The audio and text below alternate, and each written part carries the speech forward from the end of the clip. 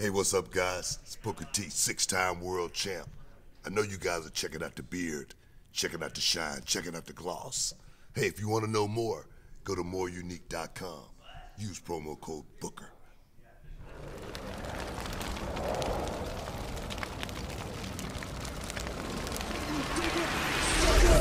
Because there was a documentary that came on the WWE Network I wanted to kind of get your feedback and opinion on. Yeah. It was called WWE Untold, Sting, right? And it talked about the match that Sting had with Seth Rollins at Night of Champions in 2000, I think it said 2014 or 2015. Yeah. It was a show that happened in Houston, and I was in attendance, and of course you were as well. And for those who don't remember, it was Sting's last match because he took this buckle bomb, and the second one rocked him, and he collapsed, and he finished the match. Shout out to him. I don't know how the hell he did it, but he finished the match, and that was his last time we saw Sting in the ring. What do you remember about that night, Sting's last match? You know, man, one thing about when you're out there performing, no matter how, how good you are, how young you are, how old you are, it seems to overtake you. It seems to make you feel like, man, you could do anything until something happens. And I think that's what I remember more than anything. I remember watching Sting go out and perform that night, and Sting wanted to be able to go out there and do it just like he had did it every night before that. And that's one thing about the body, when you especially the wrestling business. We always say, we got so many bumps on our bump card. Once we punch it out, anything can happen. And I think Sting was definitely at that point to where he had punched his bump card many, many, many times over. I think his bump card was literally expired, a couple of years at that point in time, but he was still trying to push it. And then to finally find himself in a WWE ring, he said, man, hey, I'm here. I got to go out there and do it, and I got to try to do it like the Sting of old. And that sometimes means, taking certain bumps. That means, putting yourself in harm's way.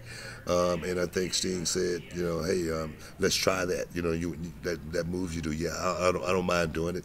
And I'm sure it was something that he didn't second guess himself about. But the way Sting's body was, working for him that night, being slightly off as far as positioning and landing the buckle bomb, I tell you, man, the spine and the neck is a very, very delicate piece of equipment, and we watched Paige, get hit in the back and boom, and we saw her body totally go in a direction that you go, wow, man.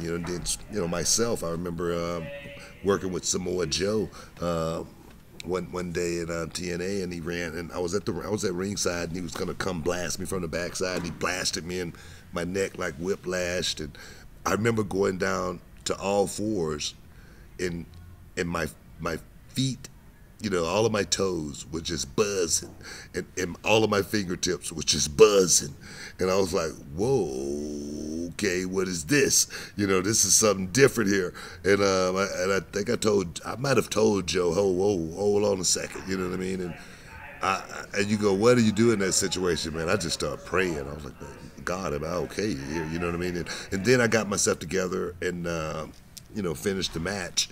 And I realized later on I had a disc problem in my neck, and taking bumps like that was something like that I did not ever want to do ever again. Otherwise, not only career could be threatened, but my life could be threatened. So when I saw it happen to Sting, I knew immediately something wasn't right. I knew immediately it happened. I go, oh man, that's not good. And then the rest is pretty much what it was, and that's why Sting's no longer, cleared to actually wrestle. Right now. I remember though being at that show, and I remember we actually had, remember Wale was in town because we had a big, business meeting with him later in the night, and so I remember I was trying to entertain Wale a little bit. And we were watching the main event, and as this thing was occurring is when we kind of came back to meet up with you, and then the match finished or what have you, and Seth was in the back. And I remember they took Sting, I think, in the medical room or what have you, and then I think he went in a ambulance. But I remember seeing Seth walking up and down the hallway, and he was still in his gear. He hadn't toweled off or anything like that, and he looked like he was in a daze. And he looked like he was thinking, man, I mean, did that really just happen? For you, I mean, were you ever in a situation where you were in Seth's position? I know you have a great reputation. There was never any real issues with you in the ring, but did you ever hit somebody or somebody went down, somebody crashed and burned on their own when you were in the match and you didn't know how to react or you thought maybe it was your fault or anything like that? Yeah, actually it did. And I didn't know if I took the blame for it, I guess, because I was in the ring working him. But I knew the guy that I was working with, he worked just as hard as I did, maybe even harder.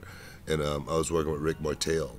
And I gave him a hip toss out of the corner, and he flew all the way to the other side. And his right leg got caught on the second rope, and his knee was actually on the ground, and his foot was still on the rope.